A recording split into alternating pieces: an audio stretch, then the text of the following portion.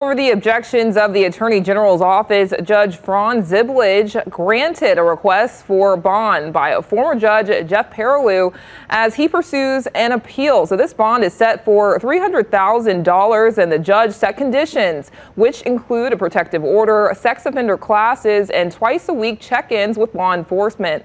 The Attorney General's office asked for a stay of the ruling while seeking review by the Louisiana Fifth Circuit Court of Appeal.